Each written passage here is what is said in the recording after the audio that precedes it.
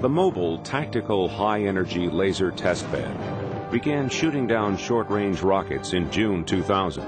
Now this weapon has made history again by shooting down an incoming artillery projectile. The gun used for the test is a howitzer, in wide use by countries around the world. The M-THEL testbed is placed in a ready state, with commander and gunner standing by.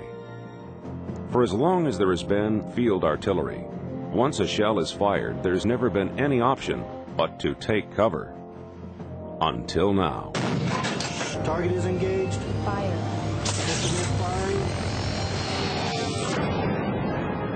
Kill. Target kill. Then on the very next day of high-power lasing, it was decided to challenge the M-THEL testbed with two different threats: an artillery projectile and a Katyusha artillery rocket. The artillery projectile is fired.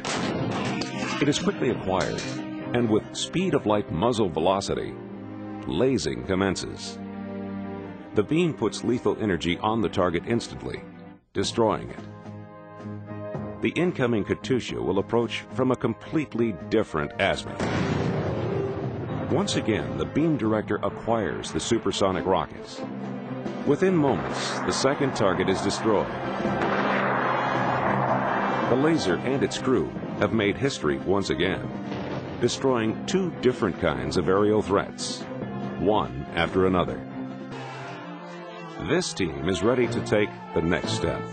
M-THEL, getting the world's fastest weapon into the hands of the world's best warfighters.